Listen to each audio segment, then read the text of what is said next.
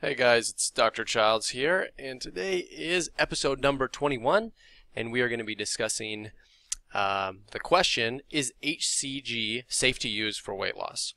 And, well, let's just start talking about that, because there's a couple things that we want to differentiate when we talk about HCG. So, first of all, what is HCG?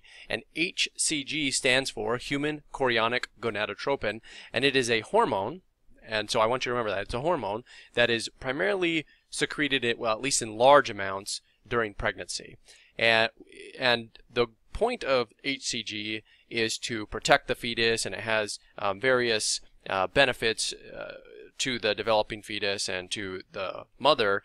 And so it's felt to be protective to pregnancy, and it has some other effects. But that's not really what we're focusing on. I'm just giving you an idea of how we generally think about HCG.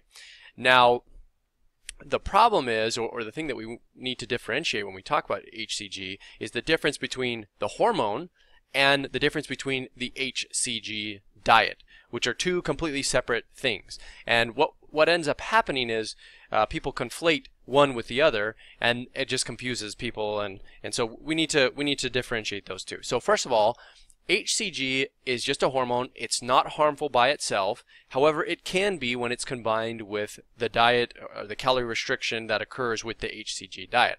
So remember, a pregnant woman has massive amounts of HCG in her body during pregnancy. Massive amounts, tons and tons and tons. So if HCG was actually harmful, which I hear people say, then why aren't pregnant women under all this attack from the hormone and why isn't it causing problems in them? It just doesn't make sense.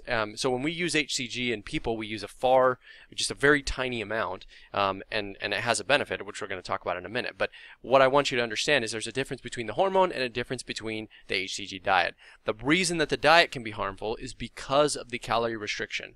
Now, normally what you end up seeing is patients, they undergo HCG treatment, usually via injections or subcutaneous injections, and they combine that with usually like a really low calorie diet, so something between like 500 and sometimes 1500 calories per day for an extended period of time. Now, it is the calorie restriction that causes all the problems. It causes people's hair to fall out, and it causes metabolic issues and all sorts of symptoms, and causes thyroid issues. It's not the hormone HCG. So I need you to just realize that. Now, HCG as a hormone, and part of the reason we're talking about this, can be used to help with weight loss by itself. And we'll talk about how that is. And in just a minute here, I'm going to talk exactly how I recommend some people can consider using it, and who should and who shouldn't. But HCG as a hormone has some benefits, okay? And some of those benefits include the ability, see, I have some right here, so along with links to studies if you want to check them out, but it has the potential or the ability to help regulate sex hormones, especially sex hormones such as estrogen and progesterone. Now, this is particularly effective in women who tend to have weight gain as a result of these hormone imbalances. Now, remember, you can have a lot of reasons for weight gain. Weight gain can be the result of menopause, which is related to a drop in estrogen and progesterone. It could be related to your thyroid, such as if you've had your thyroid removed. It could be related to low testosterone, especially in men. It could be related to high cortisol or high insulin. So there's a lot of different reasons that you have weight gain. So just a blanket approach, just saying everyone needs to be on HCG doesn't make any sense, because it tends to help certain areas. And some of the areas that you want to focus on would be the effects that it has on estrogen and progesterone. Okay, so that's one, and we'll talk about women who potentially can benefit from that, and as well as men, by the way. Number two would be it may help regulate appetite, and it may help suppress your appetite. So this can be helpful, especially if you're not exactly sure how many calories you should or shouldn't be consuming. Remember, the amount that you consume should be matched to your metabolic rate, which means that it's going to be different for every person. You can't just sit on you can't just say, I need 2,000 calories per day. It doesn't work that way. You might have once needed 2,000 calories per day, but due to dieting and so forth, that number might be a lot lower. It might be 1,400 or 1,500. Because remember, the more you diet, the more you damage your metabolism. So it can be helpful, especially if you're not really sure how much you should or shouldn't be eating, but don't hang your hat on just that benefit.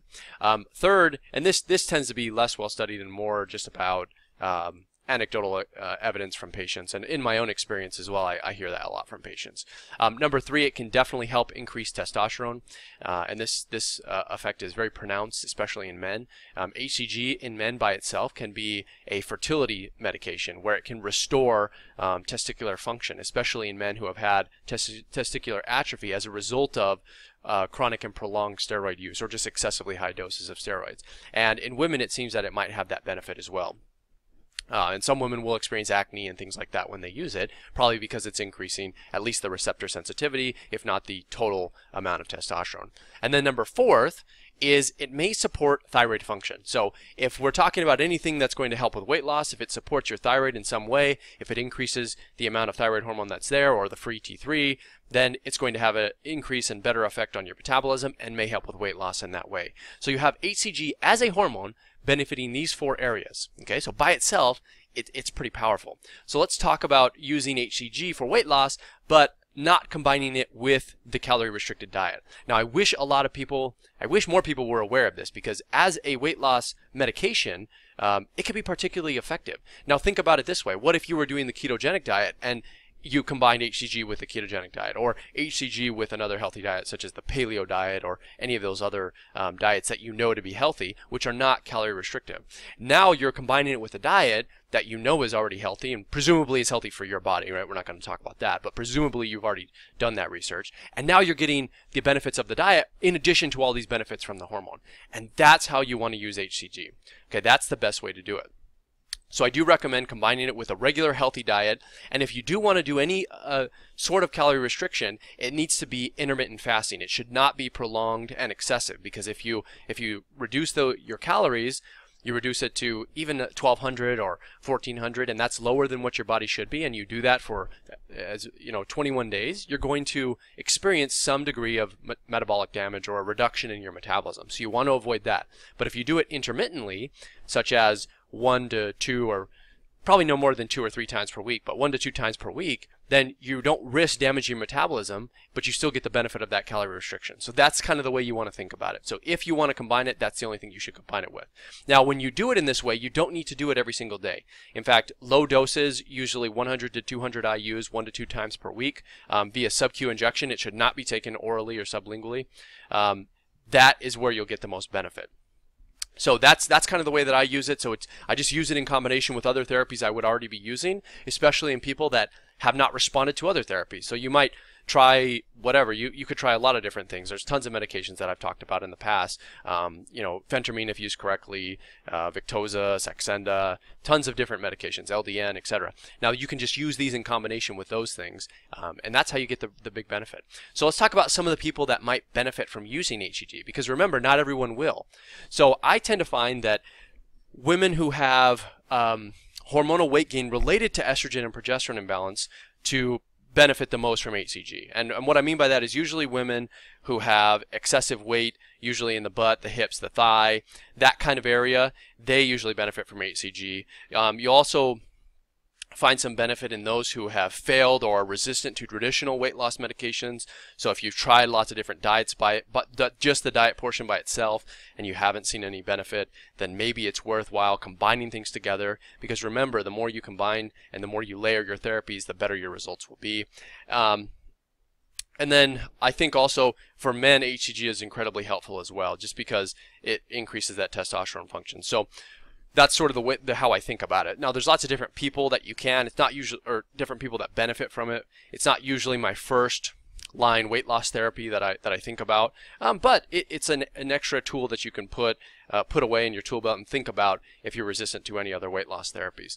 So hopefully you understand the difference between HCG the diet and HCG, it's hard to say so many times, the hormone. So there's two big differences between those two, and how you want to be considering using it, or how you want to consider using it. So that's pretty much all I have today. If you have any question about using HCG, if it's helpful for you, whatever, if you want to just talk about it or lend your experience, I'd love to hear from you. Please do leave your questions and comments below, and otherwise I will see you guys in the next one.